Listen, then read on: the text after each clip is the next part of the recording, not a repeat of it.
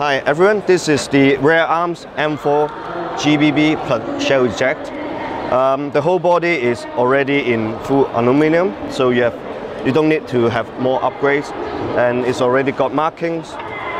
And it operates just like the real steel M4. So you insert the magazine, you charge, and then you can shoot right from the safe to semi and auto position.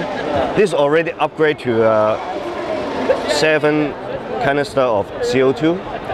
So when you buy the gun, it doesn't come with this one. It just have the grid itself, just like those on the wall. So you have one CO2 plug into the grip, and then you can shoot around 60 rounds of BBs.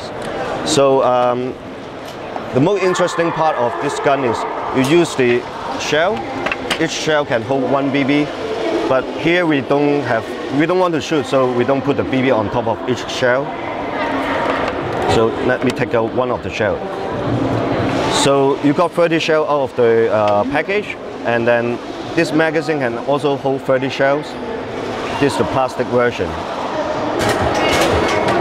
So you just fill up the magazine just like the real steel. And then if you fill up all 30 rounds, you can see from the window. So we have just filled around 14 rounds. So let's pass insert magazine, cock the gun, semi. Okay.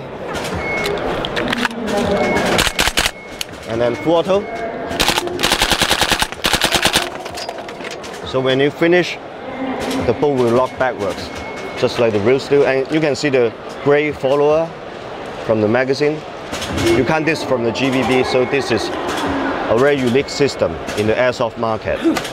So when you release the bolt just like the real steel, just like that. Or you can release the bolt with the charging handle, cocking backwards. You can release the charging handle. And then you can disassemble the gun easily, just like the real steel. But the only thing you cannot drop the hammer, because you have got the tube connected, you still got CO2. So when you try to release the hammer,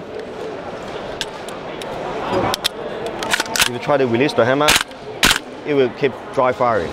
So this is slightly different than the GBB. And I can show you the bolt as well. This is the buffer spring to take off the bolt like this. It's more realistic than the GBB bolt. And the charging handle here. And the hop up, you can adjust the hop up from the top of the barrel here. You can adjust the hop up. Right now the barrel is aluminum, and then you can buy the upgrade barrel. You can buy the steel upgrade barrel next year, 2020, with the marking of MK18. So if you are military enthusiastic, you can buy the steel barrel and change to the MK18 Mod 1 rail, just like that. So right now you've got the rail in this kind of M-lock system from rail of the box with the rear sights. It doesn't come with the fresh hider, just like a standard M4 fresh hider. That's about it.